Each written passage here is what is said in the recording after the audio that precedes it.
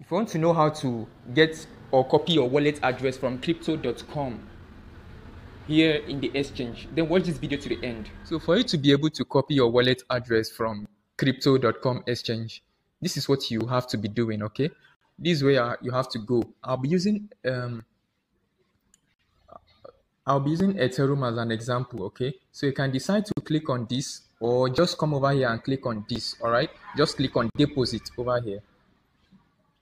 If you click on deposit over there, it will take you to crypto, okay? Always select crypto section, because you want to copy an address, a wallet address. So you should always select crypto. Do not go and select this cash. We are not dealing with this. We are only dealing with crypto, okay? So this is the section that you'll be copying from. So you click on it.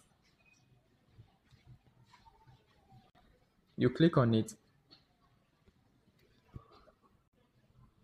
So after clicking on it, now these are the various, it will pop out the various wallet address right here in this exchange. These are the various wallets that are integrated here. So you can select any one that you like, okay? So I'll be selecting Ethereum, all right, for the sake of this video. I'll be selecting Ethereum. Then when you select Ethereum, you can now copy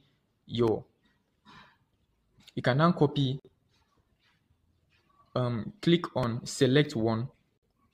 Then when you click on select one, it will open up, and then these are the various network on the Ethereum wallet. All right, these are the various network on the Ethereum wallet. We have the ERC20, the Chronux, the Polygon, the Arbitrum. All right, so I'll be copying ERC20. So you tap on ERC20, and you can now see that this is the network, okay? You can now see that this is the network, all right, of the wallet, okay? And this is now the address that we are copying. So you click on there and copy the address immediately, okay? You can decide to either copy through here, copy through the barcode, or through this section over here. Just tap on it and you copy it, or you can also share, all right? You can also share it immediately to the person you want to send this address to, okay? So this is your address, and this is where you'll be copying from, all right?